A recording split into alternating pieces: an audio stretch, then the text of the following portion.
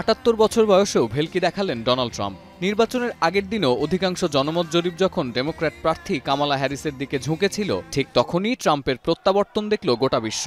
7টি swing স্টেটের 5টিতে 1.5 পয়েন্টের ব্যবধানে পিছিয়ে থেকেও দিন শেষে পেনসিলভেনিয়া, নর্থ ক্যারোলাইনা আর জর্জিয়ার 51টি ইলেকটোরাল ভোট জিতে সব অঙ্ক বদলে দিলেন Donald Trump.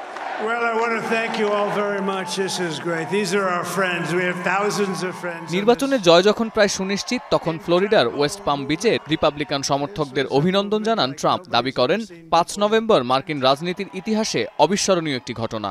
Frankly, this was, I believe, the greatest political movement of all time. There's never been anything like this in this country and maybe beyond. And now it's going to reach a new level of importance because we're going to help our country heal. We're going to help our country heal. We have a country that needs help, and it needs help very badly.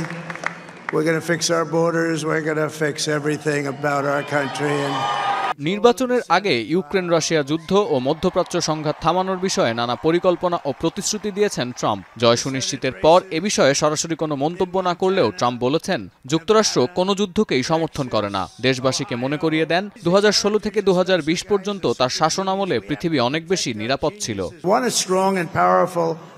Military, and ideally we don't have to use it. You know, we had no wars. 4 years we had no wars.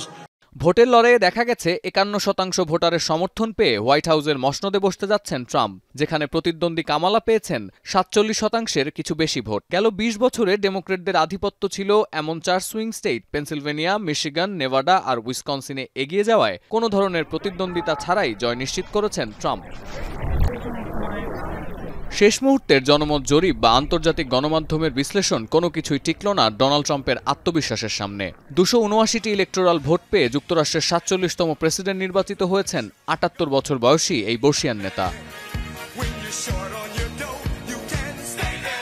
আন্তর্জাতিক গণমাধ্যম বলছে, বিশেষ করে কৃষ্ণাঙ্গ পুরুষ ও Latino ভোটারদের সমর্থন আদায়ে রিপাবলিকানরা সফল হওয়ায় অনেক আগেই মূল লড়াই থেকে ছিটকে যান কামালা। 20 জানুয়ারি প্রেসিডেন্ট হিসেবে শপথ নেবেন ট্রাম্প। আগামী 4 বছর কতখানি নাগরিকদের প্রত্যাশা পূরণে কাজ করবেন ডোনাল্ড ট্রাম্প, সেদিকেই নজর থাকবে মার্কিনদের।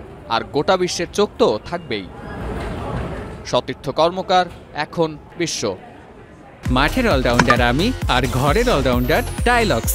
টাইলক্স টয়লেট ক্লিনার, ক্লিন মানেই টাইলক্স।